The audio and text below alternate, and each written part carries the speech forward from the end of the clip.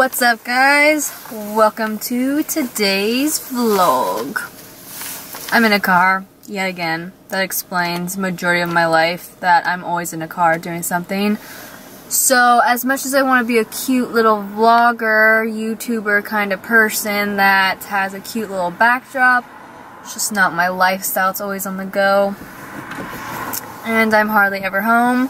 That's just the reality. But today, I went to the ranch, and then I went to my favorite crystal shop in Ojai. I don't know why, I just always go there. I wanted like a big nice crystal today, but honestly I found, did I really just lose it? It's this little crystal, and I really liked it because, if you can see, it's like transparent. It's kind of cool. But it's crazy because I am an empath.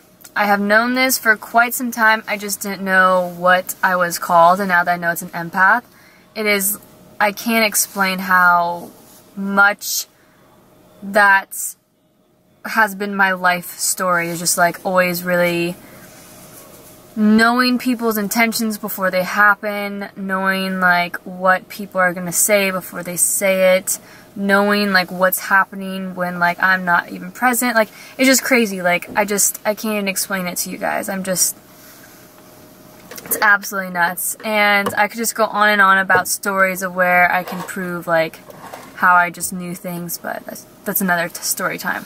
But anyway, I was just doing a lot of research on it this past week and like really being like, yeah, okay, are you? And yes. And then I picked up this little crystal, which goes along with empaths and telepathy. So yeah, it's a crystal that truly has to do with what has been on my mind, and that's what I find always so crazy. I don't know if you could see like it through. But yeah. So I'm gonna eat my veggie burger real quick. Don't want to bore you guys with me eating because it's not a pretty sight to see. And then I'll see where else the day takes us. Okay? Okay. What's up, guys? So I'm back at my house, and I already showed you guys somewhat of my day. But now I want to show you a little bit of my evening routine. My days are normally super busy. When I get home, I definitely like to take that time and really like chill out and like get back into like my creative mode, to where like I'm thinking the best thoughts. I'm really engaged with what's going on around me. I don't get trapped in feeling like I'm home, so I can just do like absolutely nothing, if that makes sense. Because when I get home, I become extremely lazy.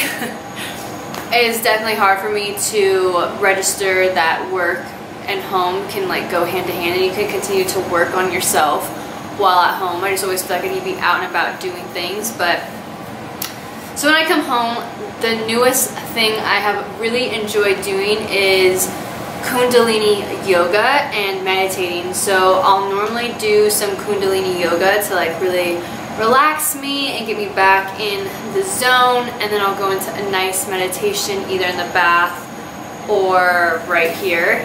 Recently I've felt like I just needed to do it. Like, my body has been super tight. I've been really wanting to work on my flexibility, so it's just something I've been doing. But Kundalini is a little calmer. It's more so with the breath, like you breathe really intensely, and I like that because it keeps me so focused.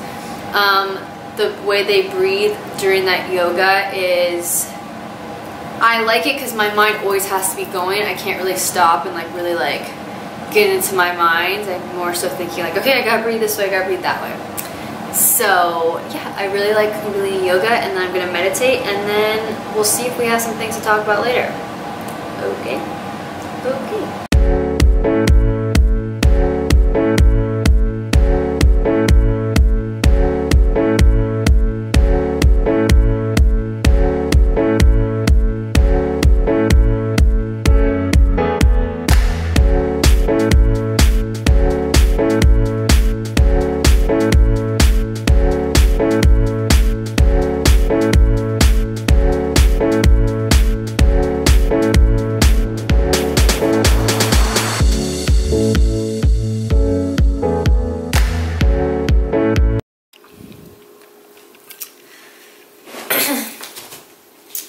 was truly tested today. Oh, the sun's coming back out. Yes. What time is it? Oh, it's only 5:24. Oh, this is amazing. I thought it was so much later. Okay. Anyway, so what I meant. So, okay. Today I was truly tested, you guys. Like, beyond tested. I just got in... How do I explain the situation? I don't know how to explain the situation. But there's... My life is in transit right now. So when your life is in transit, it's like this. Your life is half what it used to be and half the new life. And they clash sometimes. You're like, oh wow, this is part of my old life, but I'm also in my new life. And sometimes when you're in your new life and you go back to your old life, you feel like you're going backwards. But then sometimes when you're in your new life, you're realizing that like your new life can also have your old life. And it's just trying to find this weird balance to be your new normal. And that's the transit I'm going through right now in my life. And this transit is a very difficult one because it's growing pains, ultimately. Like, you don't stop, like, people think once high school's over, like, you figure out your life, and, like, it's easy, and it gets easier and easier as time goes by, and then you have a career, and then you have a fiance, and then you're married, and then you think it's just easy. And that's the complete opposite. I feel like it gets harder and harder and harder and harder. But it only gets harder when you don't grab tools on your way to an older age. And from my 17th birthday to my 21st birthday, I didn't grab any tools. I was just like in a dark room with no instructions, and I had no idea where I was going. And every time I saw something with a good face on it, I would just say yes and do whatever it was without any direction whatsoever. I would take on the weirdest jobs. I would just be doing so many different things, and I'd be like, okay, what are you doing? Like, where's your purpose? Where is your destination? And that's it. I just didn't have a destination. And I truly wasted, okay, it's not wasted because maybe I can learn from it, but for me, it's valuable time that I could have been using to do more with my life that would have helped me out now. Not money-wise. Money-wise is whatever. Don't even get me started on the topic of money. I'm just talking about mental health. Because as time goes by, I'm realizing more and more of like how much you need that stuff to survive in this thing called life. Especially if we want to look at how many people are on antidepressants and medication, and how many people have attempted to commit suicide, how many people have committed suicide. Like, the amount, the depression rate going on right now, like, hold up, like, I'm not the only one feeling like this. I know a lot of us are feeling like this, and we just put on these fake smiles and take awesome Instagram pictures, and bada boom, bada bang, we are happy. When in actuality, we have some stuff going on. It's not even gonna lie. And the only stuff that I want going on in my future life is how I'm going to help others, how I'm going to put smiles on everyone around me, including myself, how I'm going to do my best in this lifetime to help this earth and universe as much as I possibly can. And those are the only problems I really want to be having. I don't want to be having arguments amongst my family members. I don't want to be talking about reality TV show and gossiping about my friends and their life choices. I don't want to be where I have lived my entire life and really only traveled a few times a year. Like, that is not who I want to be. And I feel like if I stayed on the track that I was going down, that is who I would be. I would fall into society's trap. I'd fall into the scared feeling that we all have felt. And that is money. That is money. That is it. It's just money. That is the trap. And I will refuse to allow that to scare me. I will continue to chase after my goals and dreams that really aren't jobs, and pray that it makes something of itself. But that's just my choices right now, and I've never been happier.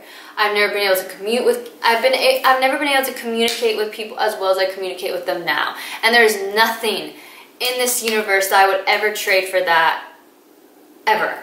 Because being able to communicate with people without my ego attached, without my feelings attached, and just really hearing people for what they have to say, like, I don't understand how I ever lived before. How I used to live in such a judgmental world. How I always, before the person was even done speaking, I already had an answer for what they said like 10 minutes ago because I wasn't really listening to them. And now I'm just able to be more of a wholesome person that really isn't necessarily out to speak, because I don't really like to talk anymore. I like the world to speak to me because it knows more and has a different perspective than I ever will. And the more I talk, the less I can hear of other people's perspective and their stories and this and that.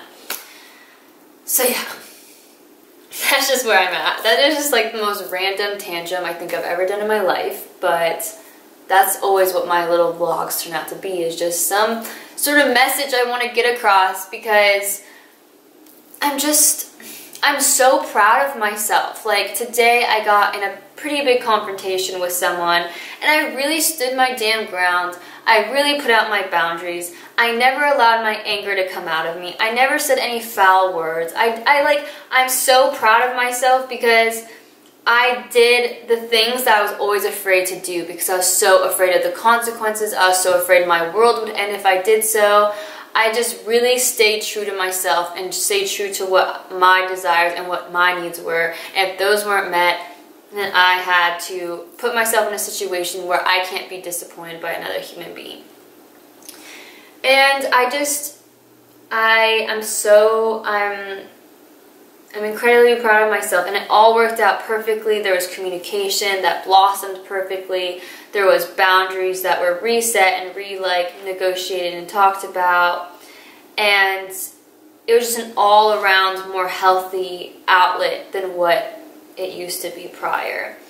And it's amazing to me. Like this past week, I've been tested with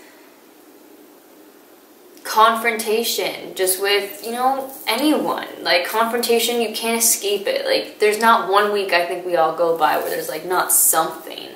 And sometimes I was just like a little over dramatic, and now I'm able to be like, whoa, chill out, Marissa. I don't know. But yeah, that's just my like a little, I don't know. But today, like, these are the days that do this for me. They just bring me back to like that sane person I know I can be. The sane person that can read books, hang out with my dogs, be insightful as I can possibly be creative, just be the best version of myself and be so content with just that. And not the other Marissa who compares and is insecure and thinks she's never doing enough and blames herself for everything wrong in the world and just beats herself up all day. And that Marissa, I'm healing her, and she's having quite some time dealing with the healing aspect of it, because sometimes she wants to come out and I'm like, whoa, we already talked about this. You don't gotta get your ego attached. You don't have to get upset. And then she just kind of like is begging to, and I'm like, no, little one, we are not doing this today. And it's a struggle. It is a struggle, but so be it. So after this little speech I did for y'all, I'm gonna meditate. That's okay with you guys, and I will see you all after. Actually, you know what?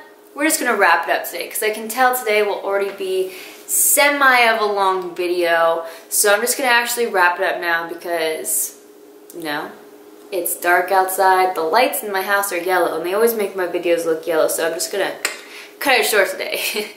So thank you guys so much for watching. I hope this video helped inform you guys when it comes to why exactly I am so constant with my little spiritual ritual things that I do, and my crystals and all my, I haven't even named the title of this video yet, so I don't know what I'm trying to not teach you guys, but show you guys today. But these are my balances, I guess you can say. These are what bring me back to reality sometimes when I go off in my little crazy world of my mindsets. These little things I do help bring me back to who I am and my roots, and recenter me and clear my head and really allow me to think without my ego and allow me to just be the best version of myself. And I owe these little rituals my life because they are truly saving me. Meditating,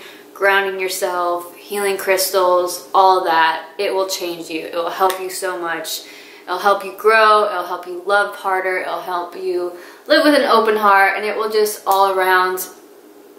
I don't have to preach that much about it. Once you start doing it, you will see the benefits as to why you should be doing this in your life. So, thank you again so much for watching. I give you all so much love. I'm so thankful for you guys. You guys have no idea how much it means to me when you guys comment on my videos, when you guys let me know what you're thinking, and if you do little spiritual things that, you know, I am like tripping. Every time I turn like my head this way, it like looks like something's over there, and it's creeping me out because I'm here by myself right now. But have a good night. Have a good day. Have a good whatever you're having at this very moment. Who knows what you're doing? I don't know. Whenever I'm watching YouTube videos, I'm like either in a car just chilling, I'm in my room about to fall asleep, or I'm like in a waiting room waiting for something. Like, have a happy whatever you're doing at this very moment, and maybe get back to it. But if this made you ask more questions, then watch some more videos, because there's even more things that will make you question this reality you live in. I don't even know what I'm saying anymore. Okay, I'm delusional. Good night to all.